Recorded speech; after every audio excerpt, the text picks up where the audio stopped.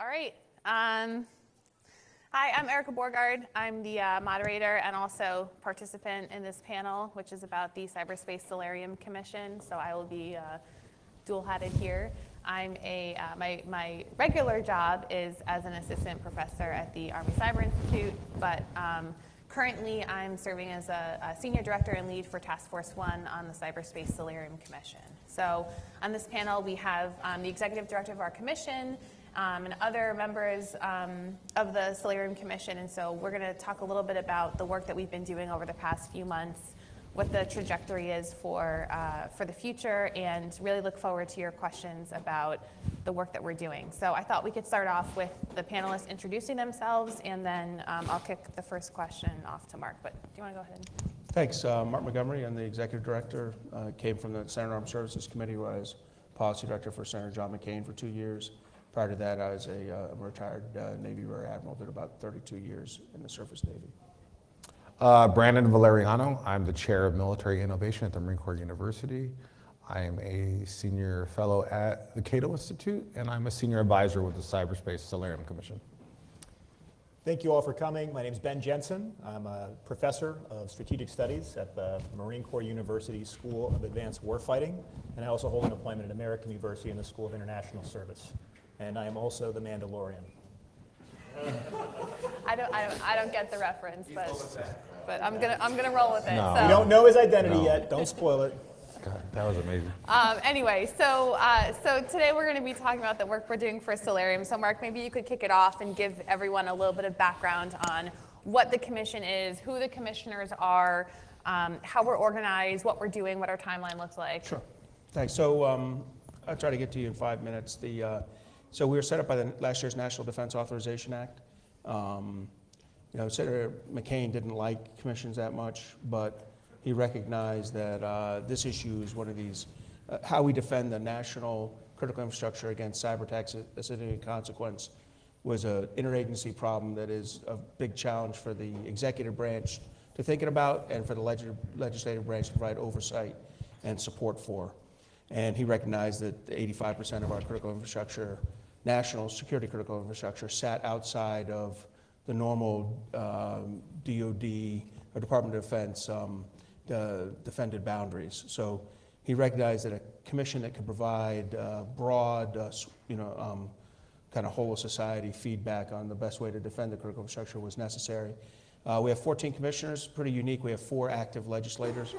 That's going to be important later on. We actually were briefed early in the commission by a couple fellows that had done their PhDs, and one had even written a book on how you run a federal commission, or what's the effective federal commission. I didn't even know that was something people would study, but they studied it. And what they determined was that if a commission wasn't coming right in the wake of a dramatic event like the 9/11 Commission, only a small percentage of its recommendations get done. And even among those, it's really just the low-hanging fruit. The one exception is if you have active legislators on the commission. We're lucky we have 4 legislators, 2 senators, Senator King and Sass, so an independent who caucuses with Democrats, and a Republican, and then Representative Langevin and Representative Gallagher, so a Democrat and a Republican. So one of each, 3 of the 4 sit on the Armed Services Committee. So if we come to consensus-based conclusions that the 4 congressmen think can be reasonably turned into law, we have a much higher likelihood of getting things done, either using the National Defense Authorization Act or independent freestanding legislation. So those 4 legislators are critical. We also have 4 executive branch representatives, the Deputy Secretary of Defense, Homeland Security, and the Deputy Director of National Intelligence and the Director of the FBI. So really for the subject matter experts of the government on how we get, senior subject matter experts about how we get at how we organize ourselves for cybersecurity. They've all been very beneficial. Obviously, their staffs assist as well. So I think that's been a good system. Having legislators and executive branch members on the same commission is unusual and not recommended in terms of getting things done, in terms of some legality issues associated, but in terms of getting the right briefs to the right people, it's been fantastic. Then beyond that, we have 6 civilians. They come from either academia, think tanks, or business. And we have a Fortune 50 company CEO as one of our commissioners, so a good broad mix among the 14 commissioners. And we've tackled this issue of what's the right strategy to defend our national security critical infrastructure against a major cyber attack, and then what are the right policy recommendations to get at it. So that's broadly what we're looking at. I think the strategy would be a good discussion point here, but equally important to us is the policy recommendations, and then of those policy recommendations, which ones can become legislative proposals and get done rapidly.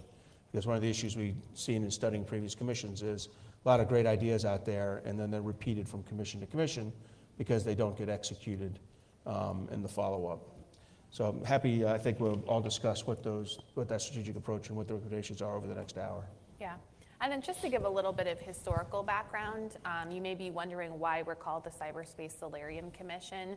The name is supposed to harken back to Eisenhower's Project Solarium, which he set up during sort of the early days of the Cold War, when we were trying to figure out the best strategic approach to addressing a similarly systemic threat, albeit with a lot of differences, right? But the idea is to have sort of these competitive, or Eisenhower's idea was to have these 3 different task forces, each of which would present a sort of logically consistent and unique strategic approach to addressing the Soviet threat, and then he would be the sort of decision maker to figure out which of these approaches would then drive his administration's grand strategy.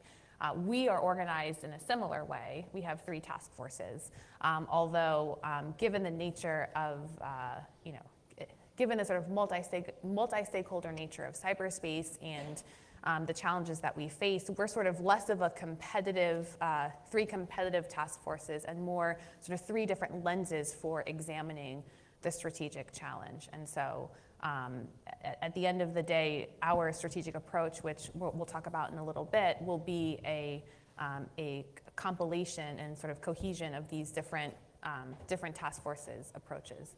So I don't know if you want to talk a little bit about what each task force is doing, and then I can talk a little bit about Task Force 1. Sure. So the 3 task forces, Task Force 1, and Erica is the task force lead for that, she'll talk to in a second, was assigned to look at it through the lens of active disruption and defend forward persistent engagement, and she'll talk to some of those issues. And cost and how you do deterrence by cost and position. Task Force 2 looked largely at how you do deterrence by denial. What are the ways to improve the resilience of our economy? Resilience of our cyber space. What are the best ways to build a better cyber ecosystem, and what laws, what regulation or systemic changes would be required to create a more secure environment for all businesses to operate in, and also how to build a better private collaboration with the private sector, particularly among information sharing, but across a whole litany of issues. I'd say within there, there's between those 3 pillars, there's 20 to 25 pretty relevant and significant legislative proposals. And I think that's where the vast majority of our legislative proposals come from. A 3rd task force looked at how we can use norms in international regimes and the non-military instruments of power, which are pretty vast for the United States, to create a safer safer environment in cyberspace for us, and some significant thinking there on how we improve State Department's organization to get at this. What's the right seniority of our senior cyber policymaker, and then also how we work with our allies and partners to create either norms or create an agreed upon approaches to law enforcement, economic and diplomatic activity in cyberspace. Finally, we did have a Directorate 4 that looked at one significant pillar, and that's how we reorganize the U.S. government. We were specifically tasked with looking at the U.S. government properly organized. And in several areas, we're making strong recommendations on how you improve existing things. Let's be clear, the federal government's made a lot of change.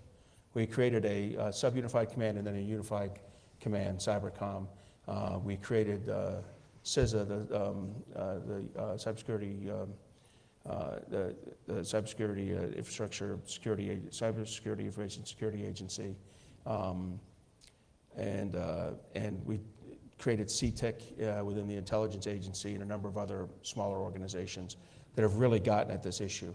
Having said that, some of those organizations aren't performing at the efficiency and effectiveness they were originally envisioned, and some of them, their remit should have expanded as the threat got more comprehensive. So we have some recommendations on how to improve existing organizations, and we do have some recommendations on new organizations, either at the strategic level in terms of leadership and oversight of cyber at the White House level, and also at the kind of more operational level about how we organize ourselves for defensive cyber operations.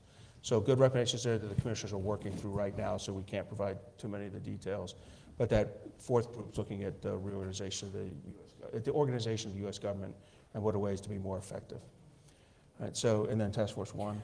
Yeah, so Task Force 1, as Mark mentioned, is focused on active disruption, defend forward, and persistent engagement. And Brandon and I work together on this task force, so he'll talk a little bit about, he'll get into some of the details after I sort of go over some of the big moving parts of our task force. And what's really fascinating, just thinking about the uniqueness of this commission. What was unique about it was not just the 14 commissioners, that we have a sort of bipartisan, bicameral, legislative, executive, civilian comprised commission. But in terms of our task force structure, we have a mix of detailees from different departments and agencies. We have academic subject matter experts.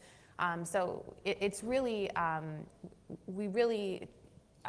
think the commission kind of matches the personnel of the commission match the diversity of stakeholders who have something to say about this challenge. So with respect to Task Force 1, we really are focused, our research was focused on 3 specific questions. The first is sort of articulating what is the strategic logic of Defend Forward? How has it been implemented thus far? And what are the sort of gaps and challenges and issues that remain where we as a commission can kind of speak to and address?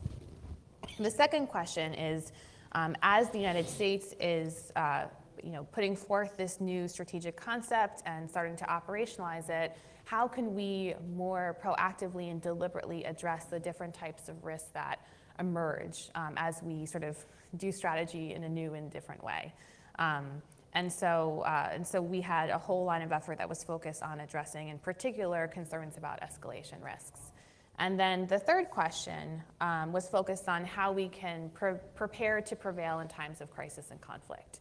And sort of this addressed the intersection of cyberspace with the conventional and even the nuclear domains, understanding that we are in an environment of great power competition, and the reality is that any crisis or conflict above the use of force threshold will inevitably involve and contain a cyber component, either as a function of vulnerabilities and risks in conventional and nuclear platforms, or as sort of an independent strategic effect in conjunction with conventional capabilities. So we sort of, our task force explored sort of below the use of force threshold, approaching crisis and conflict, and above that threshold.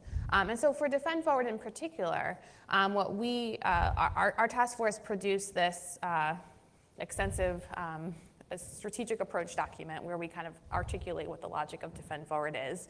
And really what we are trying to clarify for the commissioners is that this strategic concept addresses the fact that the United States has thus far been able to deter strategic cyber attacks above the use of force threshold. So, and that's likely because we have credible retaliatory response options for those types of events. The challenge really has been that we haven't deterred a range of malicious behavior that doesn't rise to the level of war, but that in the aggregate has real strategic significance for the United States. And it's those areas where our conventional, credible deterrent capabilities aren't a great fit. And so things like this, these include things such as large-scale cyber-enabled intellectual property theft, or cyber-enabled influence operations, or efforts to hold our critical infrastructure at risk in cyberspace. These don't rise to the level of war, and we haven't yet had a good sort of strategic framework and figured out the tools to address that type of adversary behavior. And so we sort of situate our task force report in that context. And so the logic, defend forward in its relationship to deterrence is meant to fill that gap of where deterrence has failed. And so what we try to articulate is that because of how our adversaries operate in cyberspace and because of the global and geographic and interconnected nature of the domain, a sort of reactive and response posture is insufficient to address these types of threats.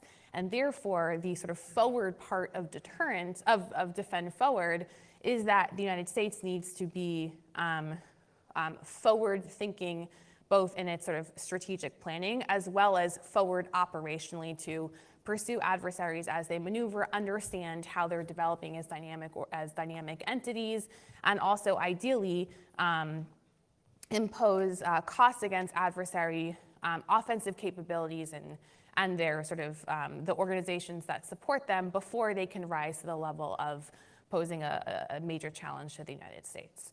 And I think what's interesting about the defend forward concept and what we learned over the course of our research is that there's a lot of confusion about what it actually is and what it means in its application.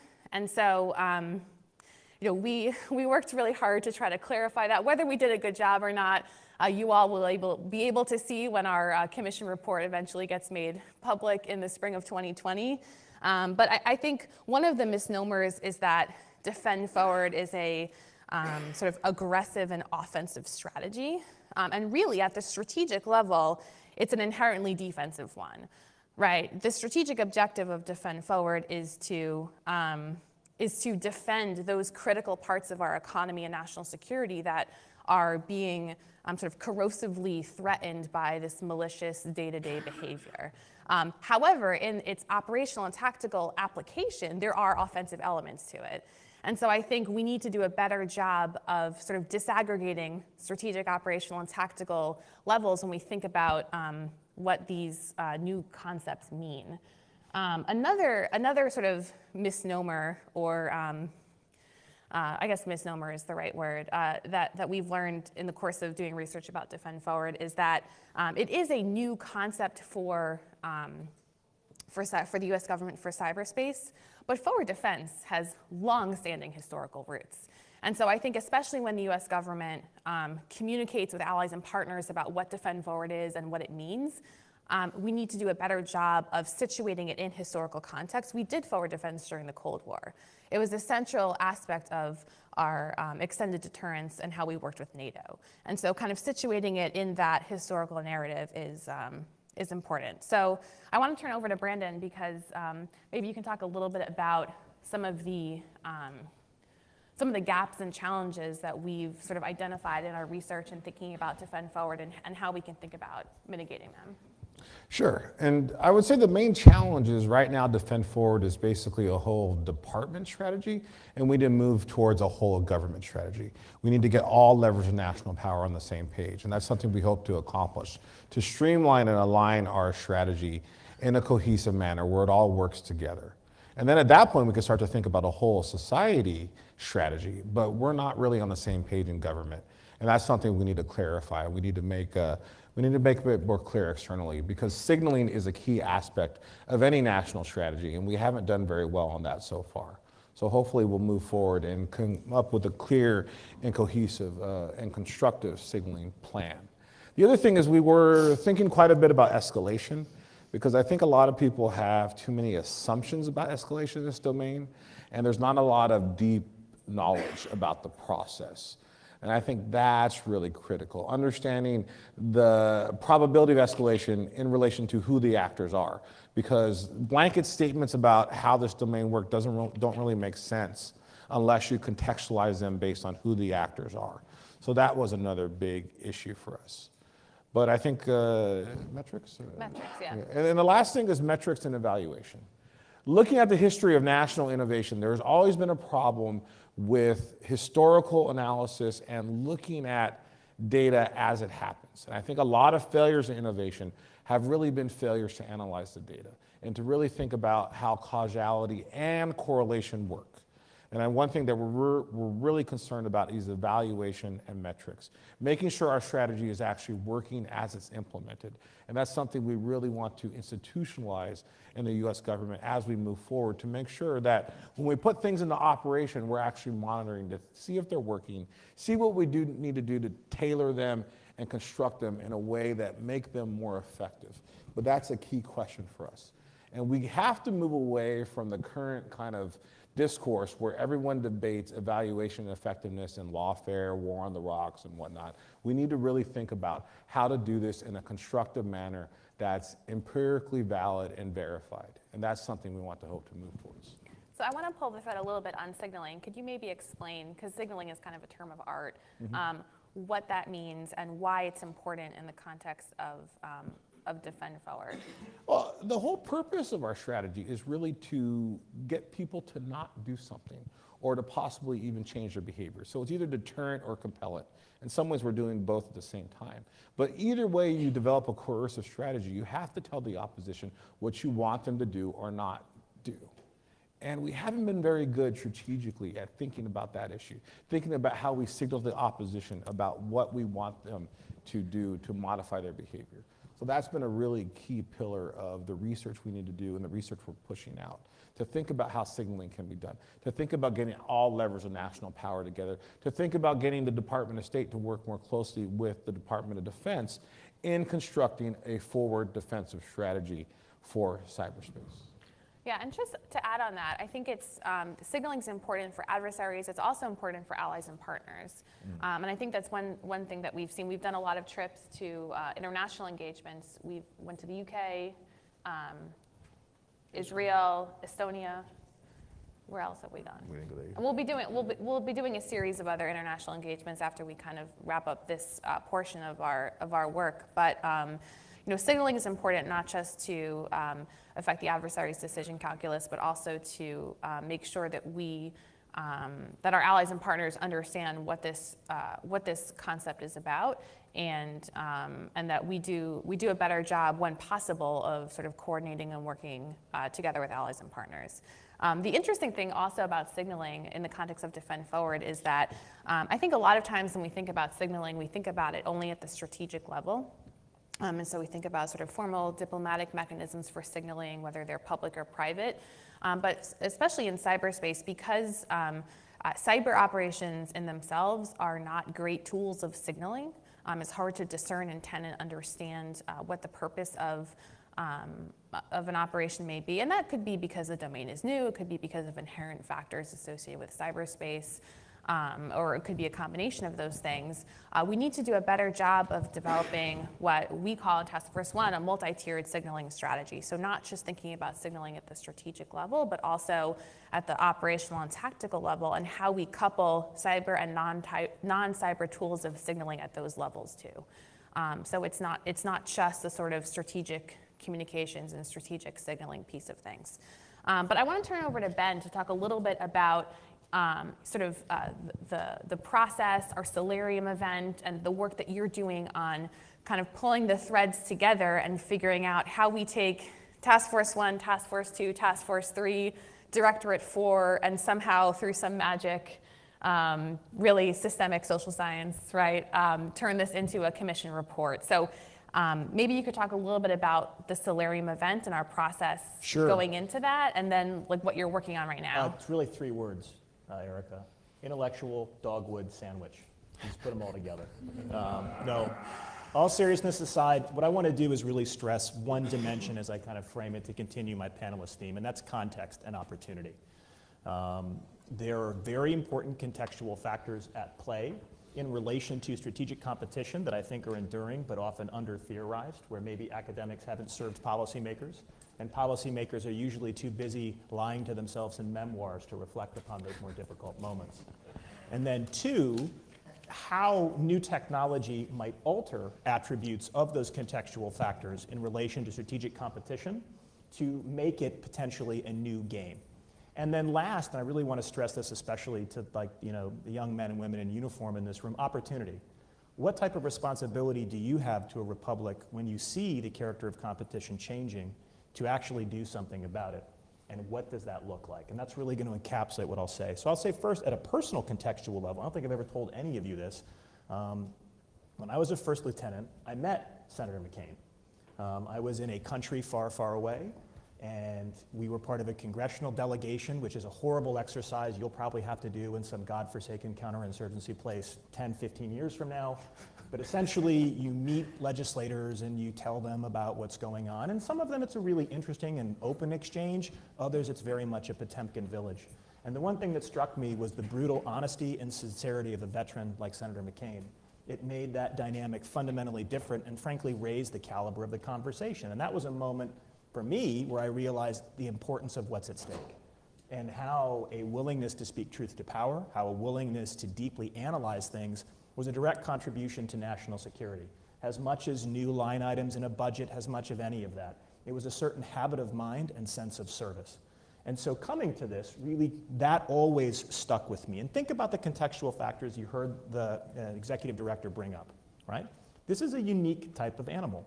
If you study strategy a lot, we often create too many black boxes and kind of straw men where it's either the kind of deus ex machina, brilliant thinker, the coup de Nil that comes about and sees the situation clearly and articulates some grand strategy, and everybody just marches along and does it. But those kind of great men myths are routinely debunked as we look at it closer. What you find is that most strategy emerges in a unique national, international, national, and bureaucratic context at multiple levels of analysis. And to understand why the task force were organized, why they were through the NDA, and how we do the event, I think we want to highlight some of those key contextual factors. Number one, I still don't think as academics or policymakers or military professionals, we fully grasp the ambiguity and complexity of strategic interaction. I think the original foundational work at the dawn of the nuclear era got us going in the right direction in terms of especially some of Thomas Schelling's work, but it quickly got bogged down in particular aspects of the Cold War as it evolved. So very interesting theory has an ideal type collided with a very muddy reality and made it difficult to discern what was really relevant in strategic interaction. To pick up the signaling thread, I'll give you one example. So Schelling talked about something called the interdependence of commitment. That meant that as two hypothetical states, almost like a game theory model, are evaluating each other in a bargaining situation. I want to get an advantage over you, you want to get an advantage over me, and we're smart. We want to get the most advantage short of actually committing the costly gamble that is warfare, right? Because once the guns start, people are going to die, treasure will be spent, and we really don't know all of the ways this could unfold. Interdependence of commitment meant as you're assessing that bargaining situation that you would actually look to past practice and try to assess what had your adversary done in the past and was it relevant to the future? Well, that quickly butted up, and then you could also signal based upon that, right? You'd have an expectation of what they would do, you would know how hard, how soft, what instrument of power to theoretically use as the literature evolved. Well, quickly what we found as academics is that doesn't work. A lot of literature starts to say that it really might be current contextual factors that matter more than even your expectations of past behavior. So for example, what is that actor doing in that crisis at that moment? And I think that tension in the literature is especially relevant as our first contextual factor for what's unique about cyber competition as it relates to strategic competition. Two states engage in strategic competition, great power competition. We make global campaign plans now, right? We have an entire office for strategic competition directed at one actor in particular. Well, they're doing that both in relation to that past iteration, but they're doing it connected across networks that are predominantly owned by civilian actors. So this creates a certain degree of interdependence and leverage that's fundamentally different than what we've had in the past. And that degree of interdependence is potentially what you might call complex dependence. It means the savvy actor can find ways of using those interactions to their advantage. But unlike traditional deterrence, they can't stop it. It's not a dichotomous variable of 1 or 0. You either act or don't act. It's a question of the changed behavior over time that could be measured, often in terms of severity or frequency. Do you alter the attack profile of certain actors while engaged in strategic competition? So that's the first contextual factor that we have to conceptualize, how just connectivity itself, not just technologically enabled, shapes strategic interactions and the estimates you make about a strategic adversary.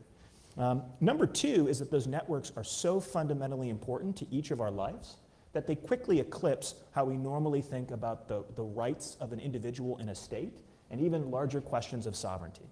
So it means that we wonder how much the state should protect us, how much is it our responsibility through cyber hygiene? Like, where are those degrees of permission? How far do they go? Where do those authorities reside, at the federal government, at the state government?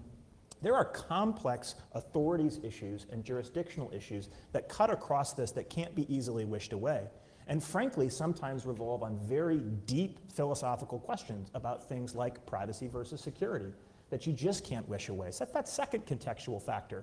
In this connected domain where you're both competing and you're both connected, it also alters how you conceptualize what a state even does to secure its own interests in that. And then third, I think that there's a series of kind of longer term trends that if we look out into the future, that will only amplify these. I think we're probably just at the precipice of a radical acceleration further in connectivity that will only cloud these issues further. So that's when we start to think to throw around a devil of a buzzword. It's the worst kind of buzzword because it combines a number and a letter, 5G, right? So in theory, your shoes will talk to you, your fridge will judge you, your favorite socks will love you, right? But you'll have everything connected, which only magnifies the number of attack surfaces and possibility of manipulating it. So you also have very different security challenges when you look at the structure of some of those networks and how it relates to these larger trends. Now, I say all that to establish this landscape of how does a government grapple with that type of Gordian knot? We can't pull Alexander's sword out and just cut it in half and pretend like the Russians joke that they're going to just completely disconnect themselves. You have to find some way of living in a connected world, staying true to the traditions that made you a republic, and actually posturing yourself as this only further accelerates. And so to try to grapple with those, what we did is looking carefully at the kind of original Solarium, is start to document, well, how did they approach it? And from really pulling all the archival records and looking at it, the first thing they did was try to think of mutually exclusive approaches. 3 different task forces organized around a common kind of threat picture.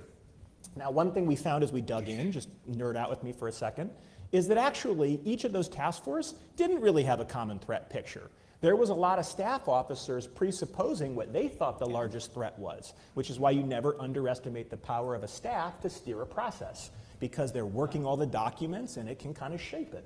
Number 2 is that even if there ever were an individual that I would claim truly rises to the hagiographic standard of a quote-unquote great man with true coup de Nil, it would definitely be General Eisenhower.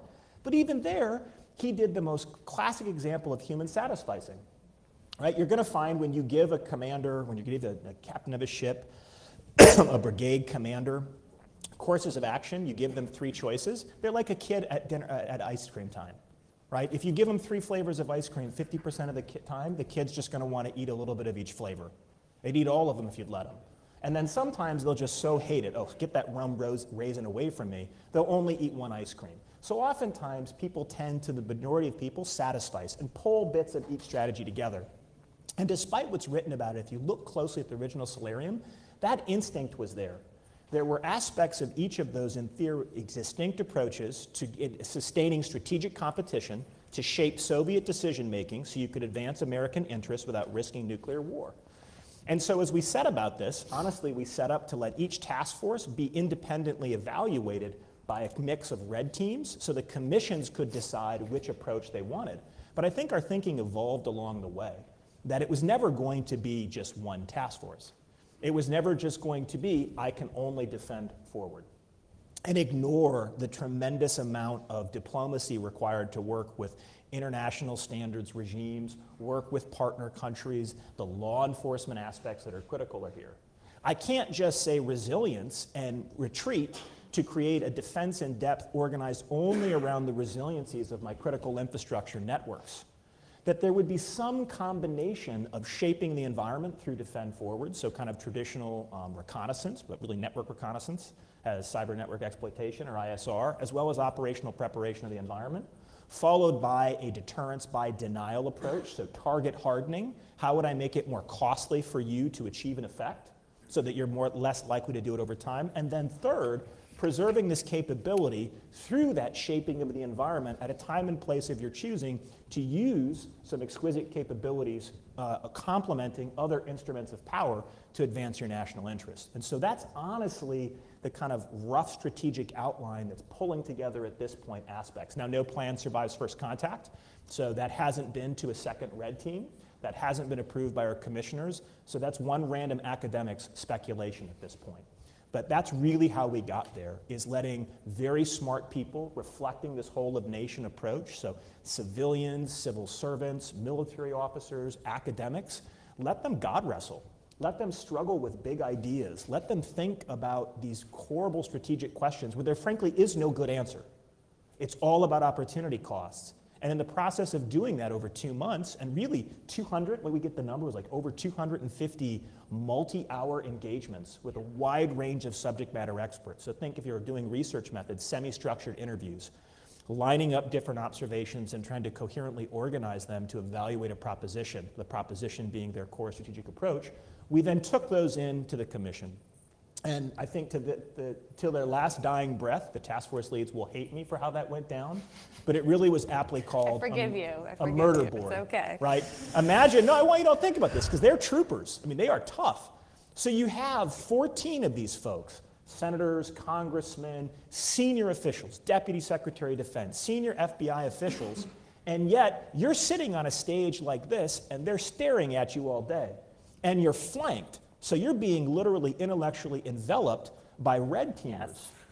And I don't want to relive this memory. I don't know I'm why sorry, we're doing I'm this sorry, trip down sorry. memory lane here. That was Triggered. like a month ago. So, no, but I just want to show for you that there was a very rigorous process that went into this, and it really shows the kind of intellectual fortitude and dedication of the people to survive that degree of scrutiny.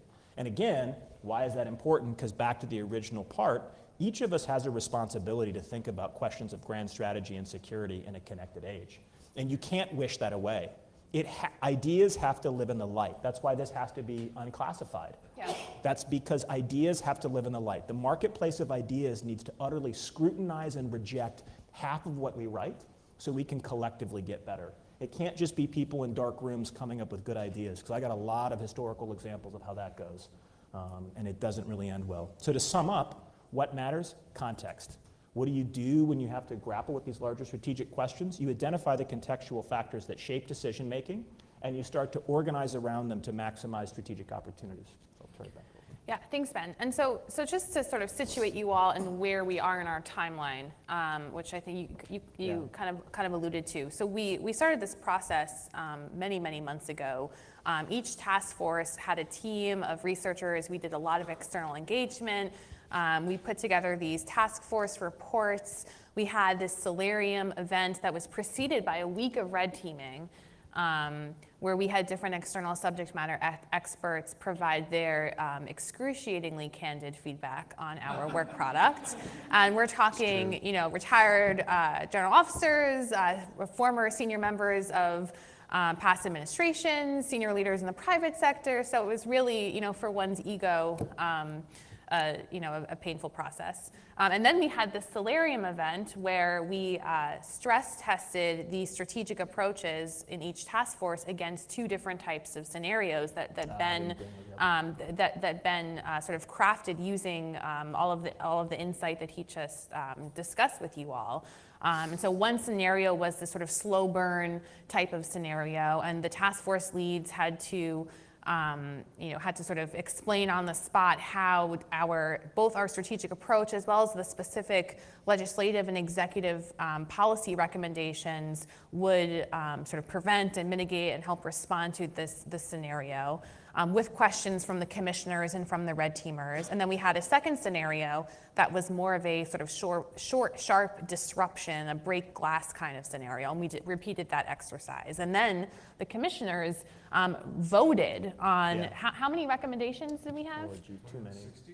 100, some absurd number of, what was it? How many recommendations? About 170. 170 recommendations across all 3 task forces, and the commissioners had to rank order their preferences based on how we did at this Solarium event. And then we took all that data and we analyzed it, and we spit it back out to the commissioners and said, okay, here's what you all voted on.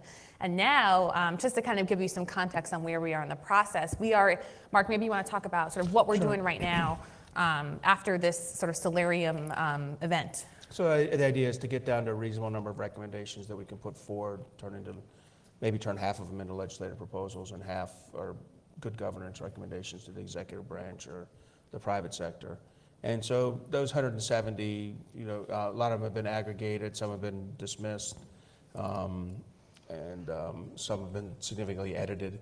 But we're basically, trying to get ourselves down to 50 to 60 recommendations to then take to the next stage of red team, another red team's session, and then another commissioner review. So the idea is to continue to refine and get tighter. Obviously, we're working closely with legislative staffs to see what's the art of the possible there. But realistically, about another month and a half, and we should have a firm idea on that. I think we're much closer to that on the strategic approach. After the Solarium event, there's a much stronger, not unanimity, but kind of a consensus-based understanding of what the strategic approach ought to look like. I mean, this isn't, though, the Solarium event where Eisenhower was a decider of one and a pretty good decider. This is a group of 14. So we're not exactly there yet, but we're getting closer. But I'll also say, Ike's, so the Solarium event didn't produce any, product in October 1953. Rather, in April 1954 through June 1954, the Eisenhower administration produced a series of internal strategic planning documents. I think at the time they were NSPDs, I think was the number, and 162 or 152 was the big one, the New Look strategy. But in addition, there's a reasonable argument that the foundations of massive retaliation were based in the work of Task Force Charlie, I think it was Charlie, of the Solarium event. And in fact, one of the arguments made was for what eventually 6 or 8 years later became flexible deterrence.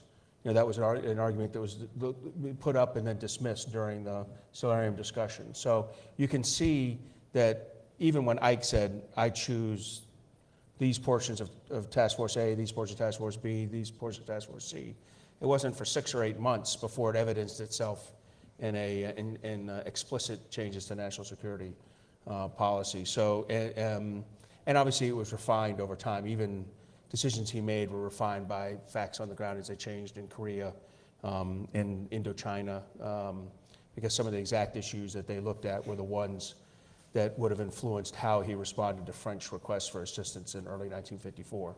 So you can see that it'll take some period of time for us to digest ourselves down to the right number of policy recommendations. And again, we're a commission, not the executive branch, which means a good percentage of our stuff are good governance recommendations.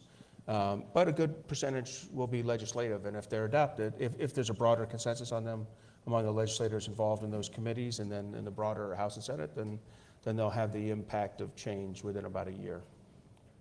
And so kind of picking up on that, so we've had the Solarium event, we've consolidated the recommendations, we're sort of bringing them back to the commissioners to kind of relitigate and adjust and get to a product that 14 very different individuals who are all very senior with very different perspectives can agree on. And we're ultimately going to produce this commission report, and it will be, as Ben mentioned, an unclassified report. The audience is meant to be sort of the broader public. This isn't a sort of internal, super secretive government exercise. But Mark, I wanted to follow up and ask you if, given where we are, if the commission could do, 3 or 4 or whatever number you like, key things, like what do you think are the most impactful, maybe not the most likely of being adopted, but what are some of the most impactful things that we're kind of coalescing around? And what are the chances you see, or the conditions under which we might actually be able to achieve them? So I think if I picked a couple, 1 or 2 from each pillar, I'd say, or 1 from each pillar, I'd say that in the area of resilience, I think one of the most important things we can do is better organize the government and private sector for the recovery from a cyber event of significant consequence. one of our commissioners has written extensively on continuity of the economy, Dr. Samantha Ravage, and the concept that similar to continuity of the presidency, continuity of the government and the private sector have to work ahead of a time to have the standard operating procedures, kind of the playbooks, the thought process, the legal determinations about how you rapidly recover multiple lifeline infrastructures following a significant cyber attack. So to me, that continuity of the economy is one of the big ones. How that evidences itself in the commission, we still have to work through.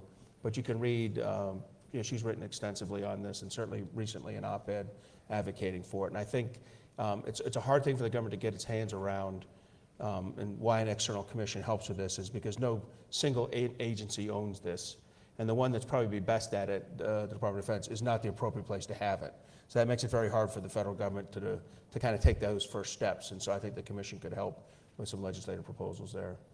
A second one is, we need to figure out what's the right size in Task Force 1, what's the right size of the National Mission Force. Designed in 2013. A lot has evidenced itself since 2013 in terms of adversary behavior. There's a strong push for support for Defend Forward, which, as Brandon says, should be seen as an interagency effort. There's Defend Forward and trade and economic sanctions, Defend Forward, and law enforcement, Defend Forward, and diplomatic engagement. But there's also a significant Defend Forward within the military, both in cyber and non-cyber, and that non-cyber aspect is going to have an impact. So in my mind, the CMF probably needs to be reassessed. It might be that the assessments that the size is the right size. I find that hard to believe with the growth in adversary and the kind of mission creep and what they're doing in different areas. In the norms area, I think there's some good small ones about how we improve the availability of and the number and capacity of both our law enforcement and diplomatic cyber engagement overseas. Those small investments can give large return there, and so there's some recommendations there. And then in the larger scale is what's the proper organization of the State Department to execute the cyber deterrence initiative they've been assigned by the interagency process. And then finally, in organizations of government, I mentioned earlier that I think some element, as the government thinks about defense, counter cyber operations, countering operation, helping the private sector, when under a sustained cyber campaign from a nation state, how do we help? How do we bring our capacity, which is in one portion of the government, and our authorities, which is another portion of the government, together? And I don't think we've organized ourselves to that. I think we're very well organized on the offensive side. If you look, there's been recent articles, and General Nakasoni's commented on the coupling of executive branch decisions involving NSPM 13 and legislative branch decisions in the fiscal year 19 John S. McCain NDAA that gave that treat surveillance and reconnaissance as a traditional military activity. When brought together, those have empowered the offensive side of the mission, to kind of establish itself properly. I think on the defensive side, we're missing that same level of integrated approach inside the federal government. And so I think there's an area where we'd have one. And one more I talk about really getting into the private sector area is the government becoming more involved in identifying and establishing the right standards, whether it's through some kind of certifying and labeling, kind of similar to underwriter laboratories, or the food labeling, that this is a product of a certain level of quality. It wouldn't be the federal government doing it. We'd have to find some third-party interface between the government and the private sector that does that. But I think thinking about that, something the commission's coming around to, I think that's going to be critical to getting a better ecosystem for the operation of the private sector, either small, medium, or large. And we have a lot more in there, but I think that the commissioners are still working their way around it, and it'd be inappropriate to talk to the details at this time. And so, Brandon, I want to sort of ask you a question about your experience working on this commission, especially addressing some of the academics who are in the room, right? There's this phrase that's repeated a lot about sort of, there's some gap between academia and policymaking, and how do we bridge that gap? So maybe you can talk a little bit to your experience as an academic being, having the opportunity to help shape and influence policy making in a really impactful way, and what that means for how we think about the role of academia in the policy space and vice versa, and what people in the room who are coming from an academic background, what they can take away from that experience. Yeah, well, there's a lot there with that comment. Good question. I don't think there's a gap. There is no gap. There's no gap to bridge. If anything, we are the bridge. The problem is, and as we come more and more to find out, is that there's limitation with academics, scholars in the community, think tanks. They're not thinking hard enough. They're not doing enough. They're not doing enough research. They're thinking too superficially. They're writing 1,000-word articles that have one sentence takeaway. That's not good enough. We need to do better. The challenge is that we need to really think about the depth of the research that's needed to come to build a developed strategy that Ben is articulating very, very well. I think that's something that I want to come out from this process. The depth of the analysis. I always say we need to show our work. We need to go back. Every recommendation needs to be researched. It needs to have a background to it. I think that's the most important thing. It's not about the inability of academics to engage in policy. It's that there's a general inability for people to think about new ideas in this innovative space, but also to think about implementation of ideas, how we get these things done, how we make them work in the real world, viability and feasibility. These two things, I've always had that mantra in Intro to IR, and it makes sense very well here. I think that's really important to think about, is that in some ways there's a lot of jokes we make about academics, but really it's our fault that we're not doing enough. We're not engaging enough. We're not thinking enough. We're very self-interested, and we need to think very much a bit differently about how we can serve our nation. And that's a challenge, and it takes time, it takes effort. We're going to lose hair out of this. We're going to go gray out of this. This has been months of our lives that feel like years, but it's an important process. Ben, do you agree as one of the other academics sitting up on the stage here? I've always been born across. I mean, I was commissioned before I had my PhD, so I kind of have the worst of both worlds. But I do think what Brandon's saying is important about rigor, and I don't think it's just a government official. There's a certain chattering class now that is doing no one any favors, except for maybe increasing their influencer status. And a theory absent an observation to back it up is just speculation. An observation absent a theory of the case is just noise. Apparently Syria and the Chinese like It's that China, one. yeah.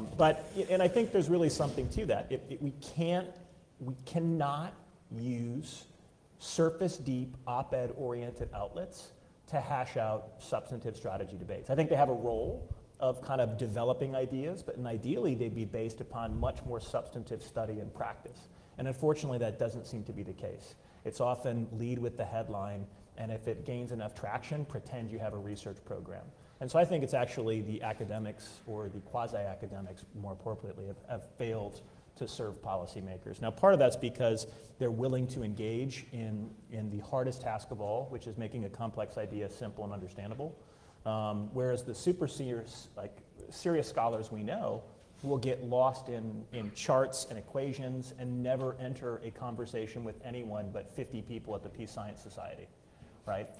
And that's a bit of a challenge, because that means there's a certain level of rigor there, but if rigor can't be communicated, it's not warranted. So I do think there's a lot to be done there, but I think this is one of those just enduring challenges that'll always be there. In the end of the day, you do always have academics who step forward to do government service across the political aisle in the United States, and I think that will continue. And that's why, frankly, especially the young folks who are studying this stuff need to start publishing now and not get pulled into a quick little blog or a ficant little story about something, but actually do like real research and then let that stuff come out. And it'll be much more substantive. You'll have a much more sustained conversation.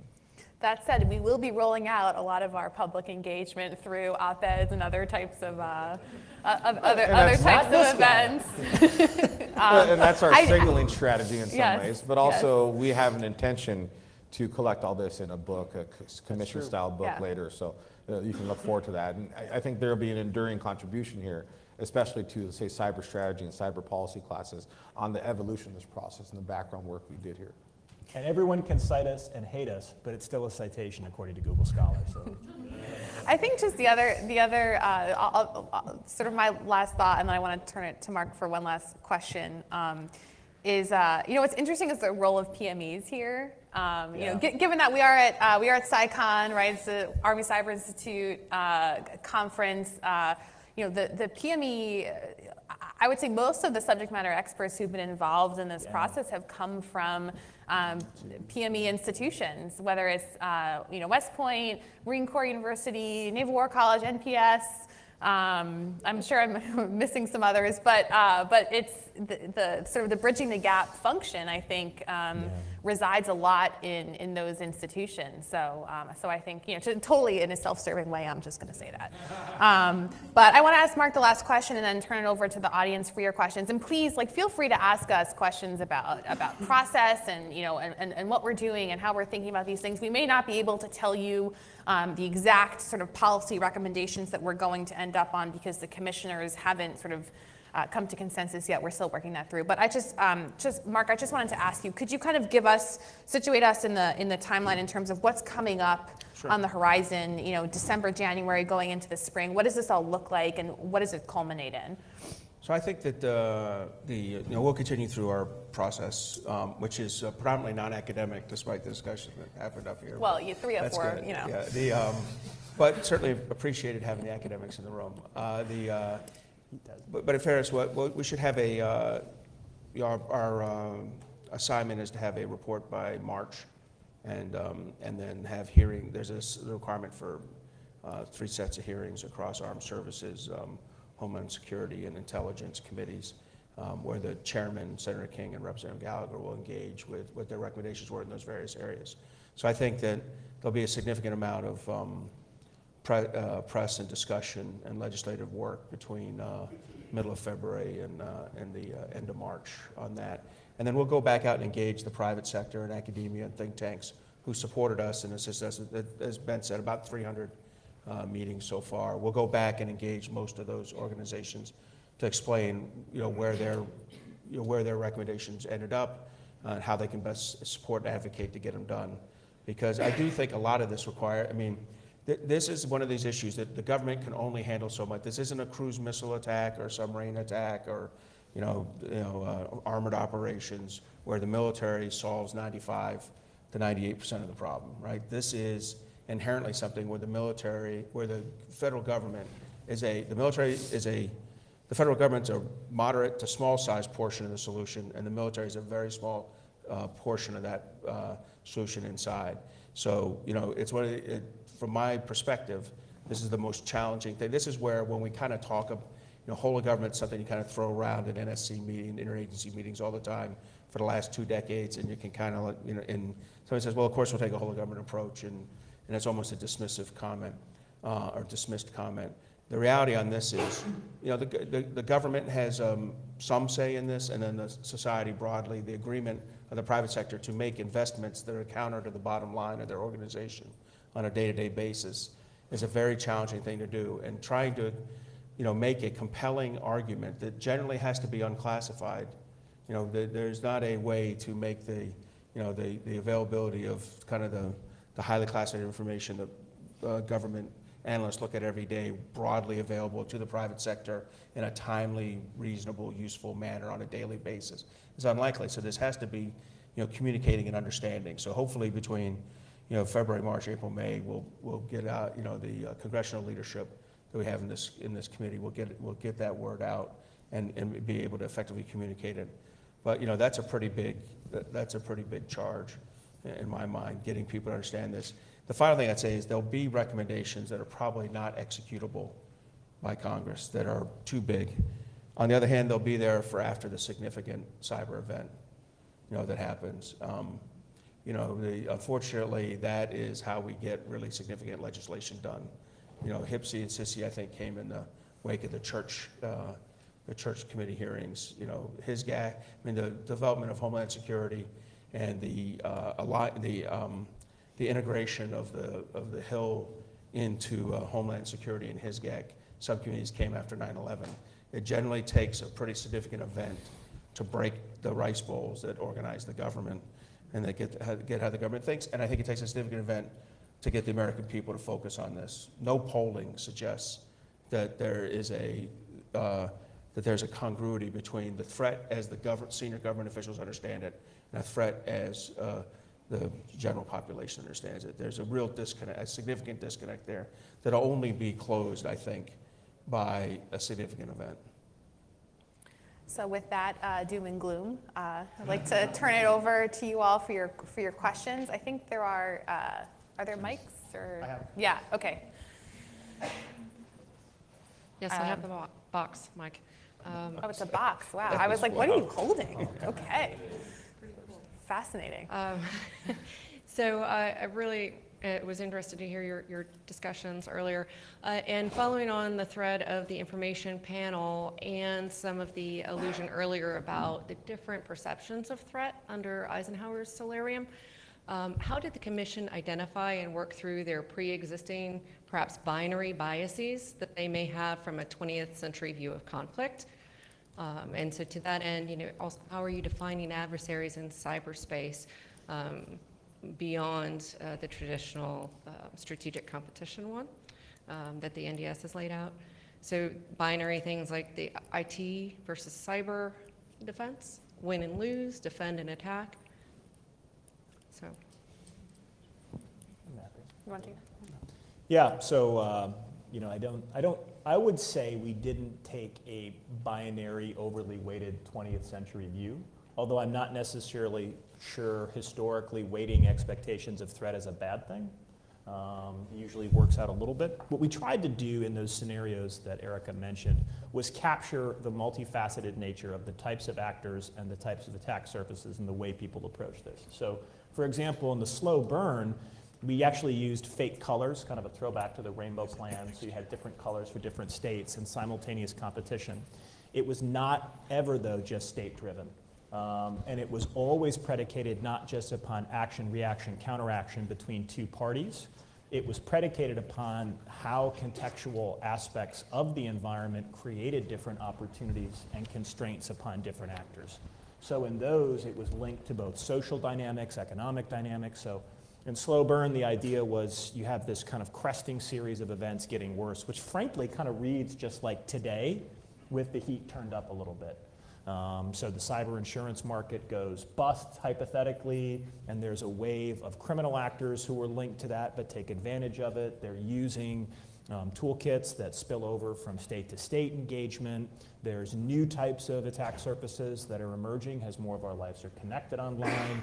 There's disinformation elements to it. There's questions about the fundamental integrity of political institutions, not just linked to technology, but to actual trust and understanding of them. So we very much tried to think about connectivity as shaping competition as one of the mantras, which is not necessarily, I would say, a normal 20th century way of looking at conflict in relation to the distribution of material capabilities in the absence of a higher structural authority.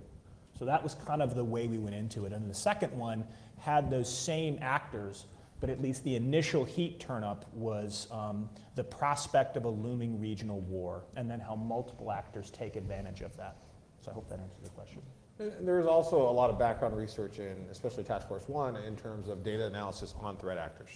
So we have all that background research. And I actually wanted to give a coin to Ryan Mayanesh from Naval Postgraduate School for all the background research he did and data analysis he did, but he left the room. So here's his coins. And, so it happens when you leave early. So. Yeah. No coin for him.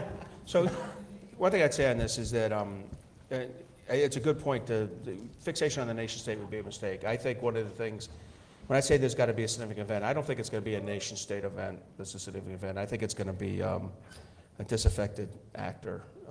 I think that one of the real challenges we have is that the interconnectivity and therefore the risk and vulnerability of our systems is growing exponentially. The availability of tools, whether it's our own leakage, nation state selling, adversary nation state selling, or R&D, development by just lone actors, is also increasing exponentially. And our investment in cybersecurity is at best linear. It might be slightly increasing linear, but it's at best linear. So you have two exponential risk problems, a linear solution problem.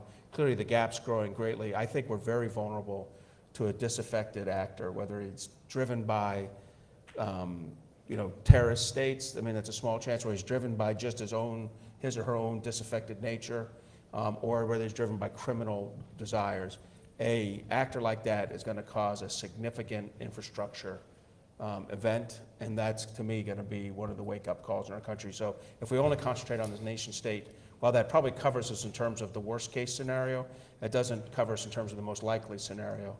So we're definitely working over the +3 portion of the 2+3, although we don't use that terminology because it doesn't. I don't think it's as clear in cyberspace on the defensive side. So within the DoD, I think a big problem that people have is talent management. We talk a lot about that problem. Like around the water cooler, people often talk about the idea of a cyber service, like a whole service dedicated to this problem. Surely that's come up at some point with your committee? So, no. Now, of course it's come up. I would say there's 2 things we're looking at. We don't have the solution, so I don't want to give it on the talent management. I'd say we're looking at both the recruitment and initial training of the federal cyber workforce, and then we're looking at the long-term training and retention. And I think long-term training and retention lends itself to that kind of model. You know, CISA is piloting a cyber talent management, a CTMS program with only 3 pay bands, as I recall. You know, something vastly different than the current regime that the federal cyber workers work under a traditional cyber federal employment contract. So we're taking a look at that. I think on the other end, the recruitment, I'm a big fan of, I know this is all service academy cadets and midshipmen here, but there's of ROTC and the idea of taking the Scholarship for Service program, which is an existing program that works a little bit like ROTC, and expanding it. I helped develop it 25 years ago. I was working at the NSC, and I think that you know, we had 30 people then. We have about 300 now. It's absolutely scalable up to 3,000 a year, in my mind, up to 3,000 a year. And it's a rising tide thing. The more cybersecurity departments we have healthy at public and private universities, both associates and bachelor's and graduate programs, the healthier the overall workforce will be in addition to the cyber workforce. And I think we do need to take a look at what's the actual requirement for certain government work and how do you get paid initially, because there's an argument that certain IT certificates are of more value than just a BS degree from, and by that I mean Bachelor of Science degree from a university.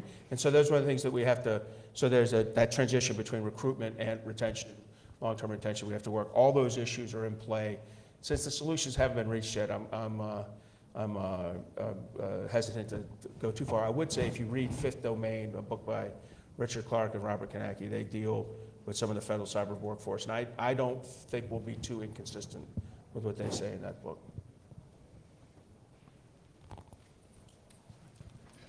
Hi. So, Mark, thank you very much for your sort of mention on the write a paper rather than just put some stuff out. I'm here, it's the first paper I've written, so it's been a therapeutic sort of process. But actually, it's allowed me, among other things, to look at, Ben, your issue on standards. And so an extensive career in the military and other areas, and standards have been a great cohering thing, but the problem is if you end up with multiple standards, you end up with a train crash. Yes. So currently I'm head of cyber assurance and governance for a large global logistics company, so I can see a civilian perspective of this. And when you're looking at trying to create a common baseline and an element of trust in that ecosystem where you can slot in and slot out, have an understanding of some of these things, you are confronted with ISO 27001, COBIT, the new CMMC, and this cybersecurity framework in the UK, the DCPP, the cyber assurance assessment framework. It's incredibly confusing and complicated for even large corporations to deal with this. And most of these corporations are dealing globally, but also with some of your adversaries, with the Chinese, with the Russians, and so on and so forth. When you start to look at the modern technology, a lot of the SMEs are much smaller and still global. So I think it's a really, really important issue to come up with a term which is good enough is probably where we need to be. Perfection is the enemy of progress. And so I was just really looking for your views about how we come to a common standard to understand the baseline of this ecosystem and stop creating multiple frameworks. Framework's good enough, so that we can all coalesce on that and then start to describe and share that baseline. Yeah. This is a phenomenal point. I will answer simply by saying standards are strategy. Full stop. Just as one of the more adult moments in the Cold War was the adoption of STANAG procedures to ensure interoperable loadouts, fuel standards, and ammunitions, we have to start really investing in the hard diplomacy to actually go with partners and allies to non-state technical standard bodies. So not just the frameworks that governments want to generate to pat themselves on the back occasionally, but the actual work of going to those technical standards bodies with a common set of negotiation position. And frankly, that's a coordination challenge. It's currently a coordination challenge that's difficult for any one government, much less to do across treaty-bound alliances, much less to expand to a broader range of partners, which will be in the private sector. So I think that's one of the most important things that really comes out in the hard work that Task Force 3 does. So really looking at norms-based regimes and entanglement. How do you set those standards as part of a larger community? And you're right, everybody's going to be a little unhappy with it, but it creates a collective bargaining position and a position of advantage that makes it harder to achieve effects in that space from malign actors. So I think you're absolutely right. Standards are strategy, and a fool takes his eye off them. You can develop the most exquisite kit and hide it on your own, but eventually someone's going to out it or it'll lose its utility. The harder thing is to negotiate those types of standards and bring everyone up together with them. And to talk to what you were mentioning with domestic standards, we're looking at harmonization of standards across federal agencies. First of all, you can't just blame the federal agencies. The legislators deeply involved in this, and they're uncomfortable ceding oversight to another, to some, we'll just let it be done in this one area, by this one federal agency that's oversighted by this other legislative body. So, another committee or subcommittee. So harmonization is going to be, it's easy to say that you want it. It's going to be much harder, I think, to affect. So I hope we have good recommendations.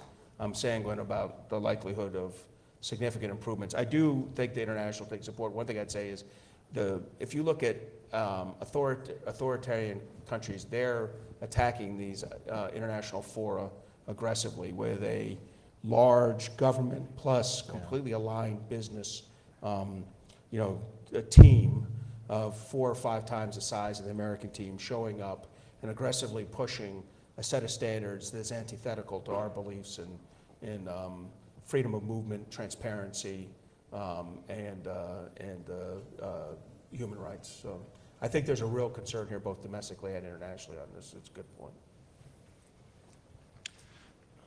So the commission obviously exists to develop a strategy for protecting and engaging in securing critical infrastructure.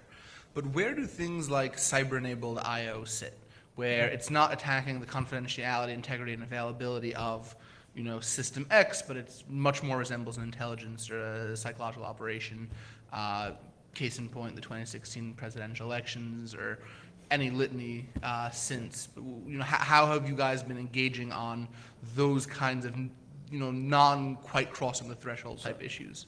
Go ahead and take that. So, well, I have to be careful. We're not, I don't want to have mission creep in terms of broad information operations. And, from my previous time at PACOM and UCOM, I can say that our adversaries practice information operations much more aggressively and effectively than we do. I would say that we intentionally self-prescribe our efforts there in terms of fulsome information operations campaigns, both offensively and thinking defensively about them.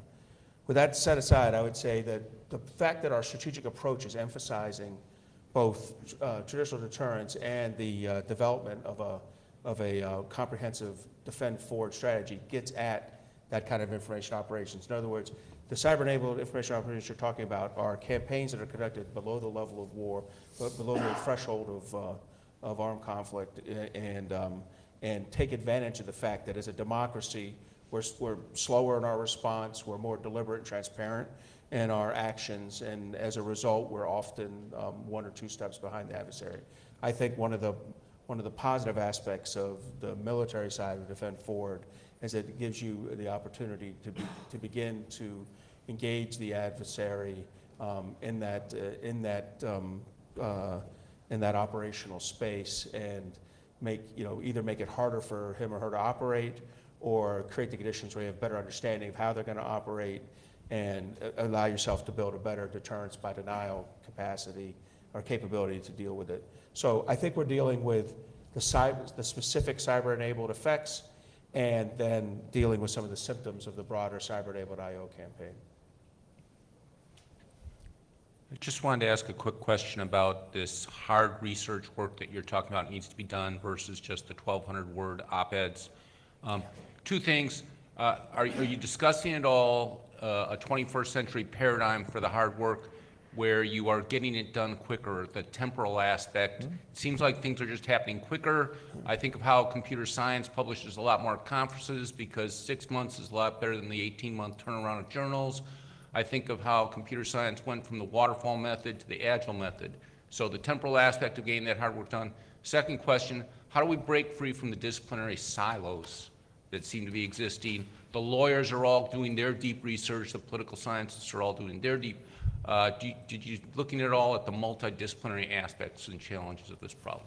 Yeah, well, that's a key issue. And the thing is, we're seeing a rise of centers, a rise of these interdisciplinary aspects of how we engage at the Army Cyber Institute. At the Marine Corps, we have the Krulak Center. We're building these institutions.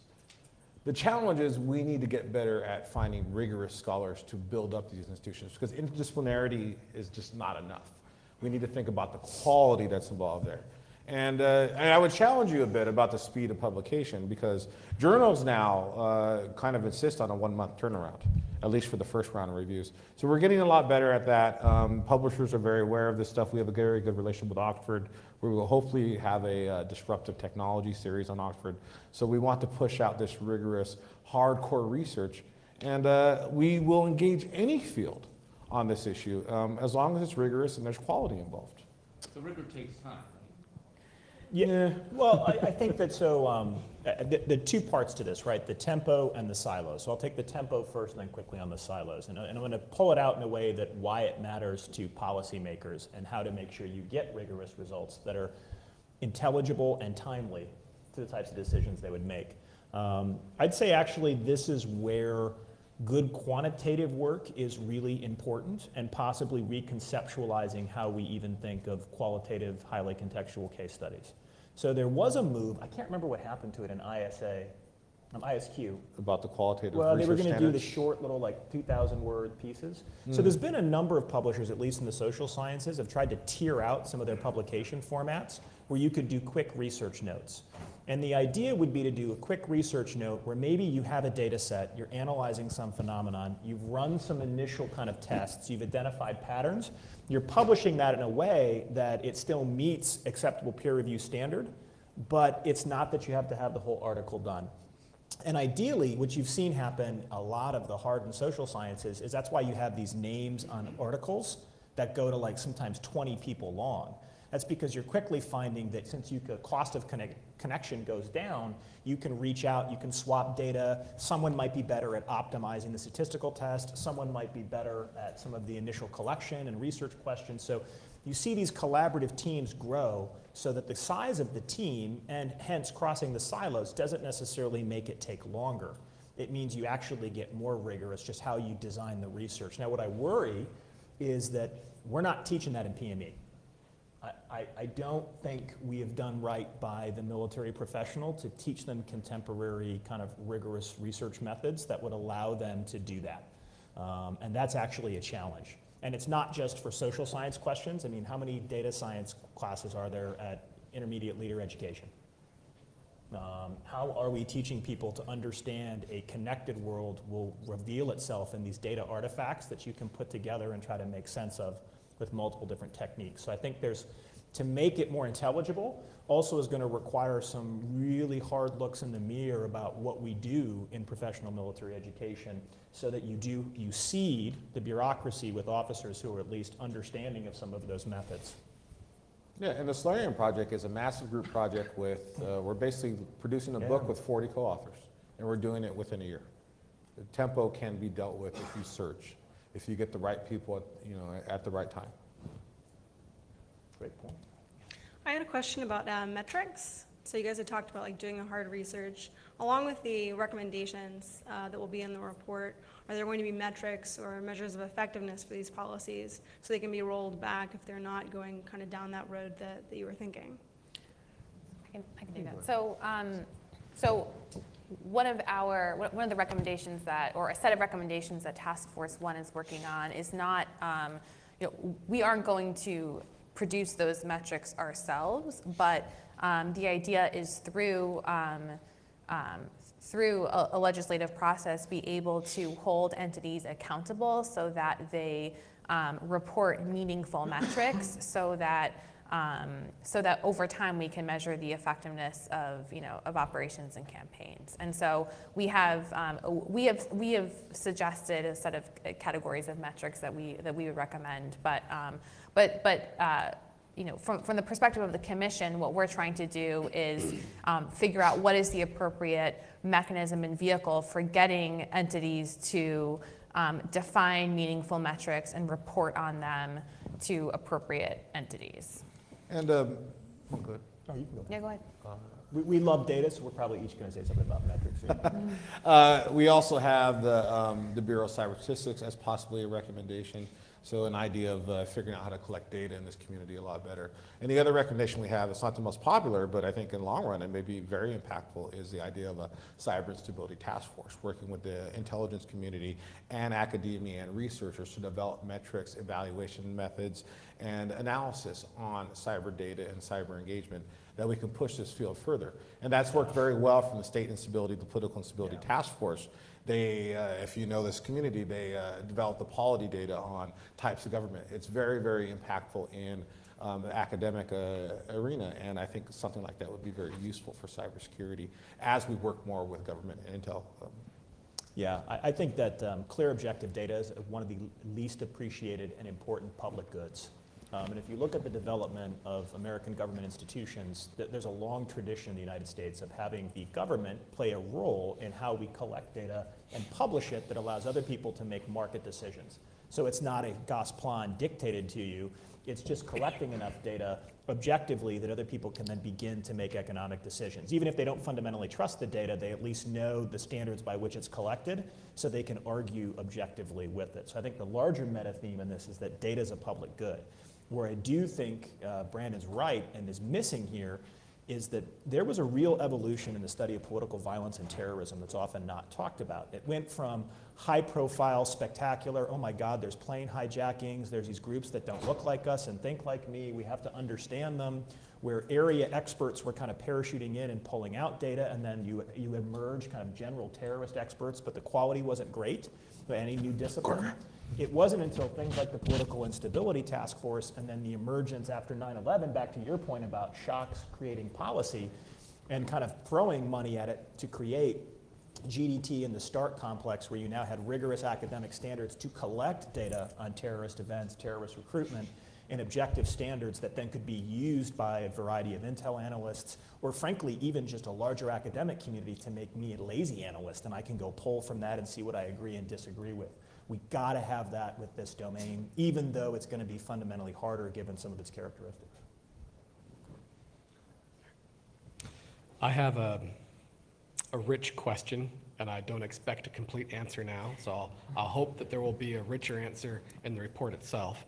But I'd invite you to conduct right now an AAR and ask yourself, what was success of this commission at the beginning? Has that definition of success changed?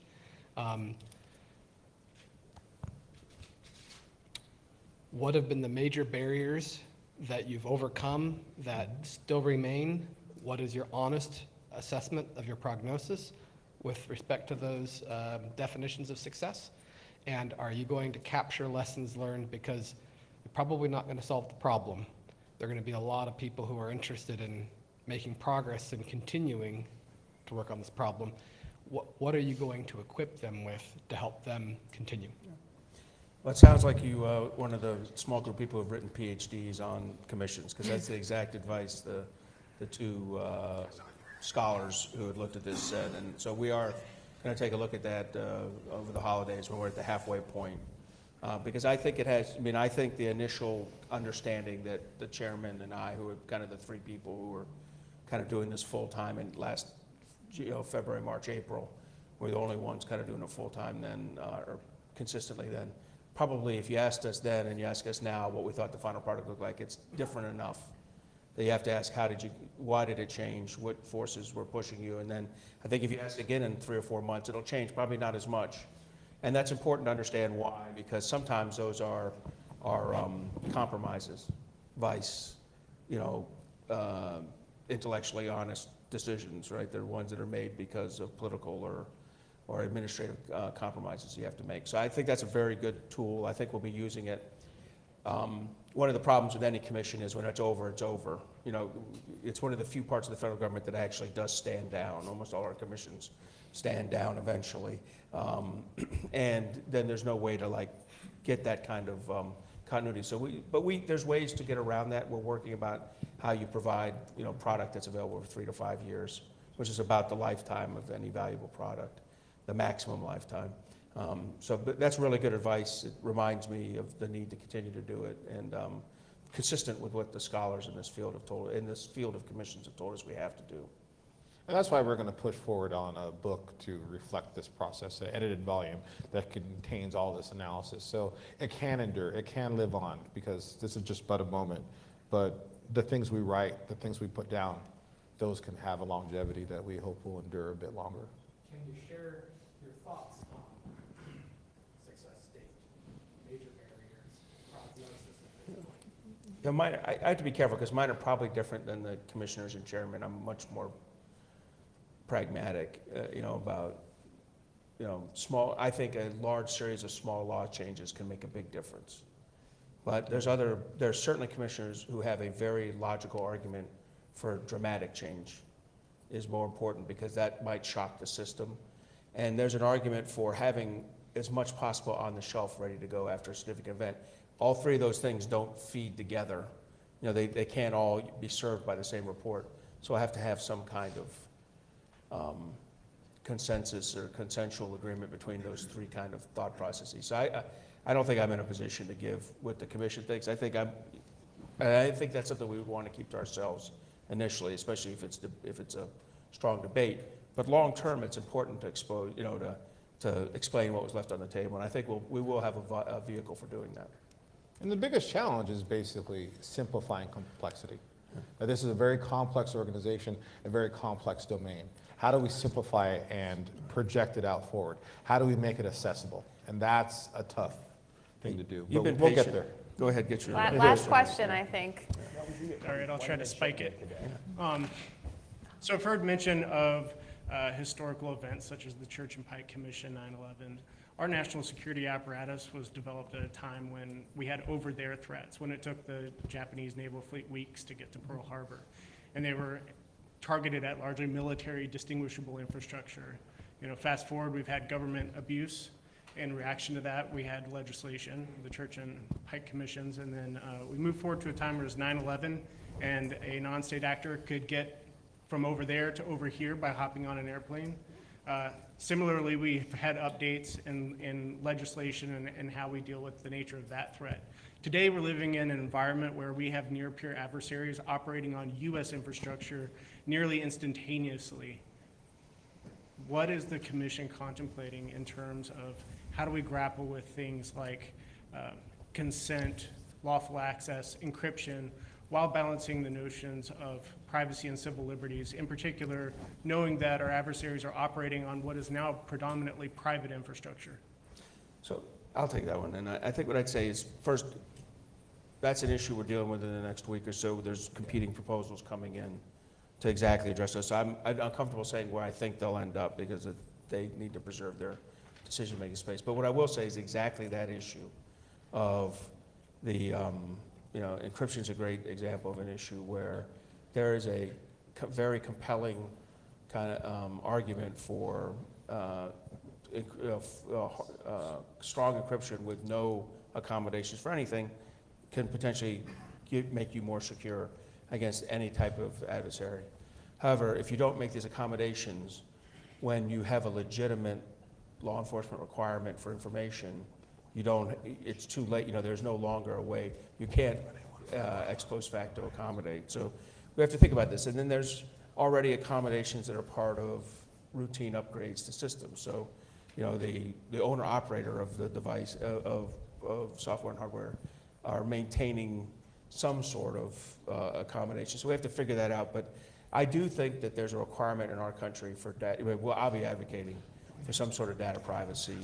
First of all, we can't live in a vacuum where Europe and China are developing the standards that our companies are going to have to adhere to because they're inherently international companies. And one of those is reasonably acceptable. One of those will be unacceptable. You know, one designed and executed in an authoritarian state will not be the kind of data privacy standardization that we want to see proliferate around our allies, partners, or ourselves. So we have to get engaged in this. But where the commission lands, I think I need to preserve their discussion space. But definitely, we're thinking about that. Was that the final question? You finished at All the right. exact.